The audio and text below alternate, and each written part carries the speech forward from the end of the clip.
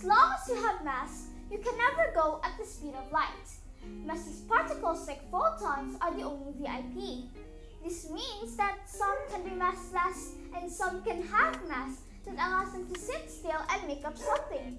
So, where does our mass come from? First, let us consider the universe as Matryoshka dolls. Everything is always made up of something smaller. However, every Matryoshka doll set always have its last doll, and it is the elementary particles. Particles that are made up of nothing smaller and make up everything.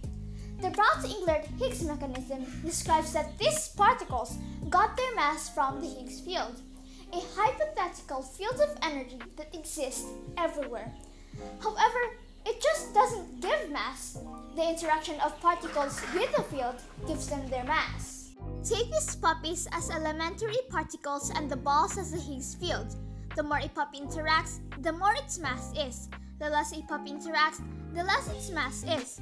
The field's associate particle, the Higgs boson, is so special that it ranks as the second heaviest elementary particle, but it doesn't have to interact.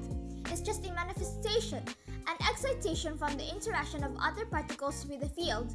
Its existence proves that the Higgs fields exist and was found in 2012 by the ATLAS and CMS experiments at CERN.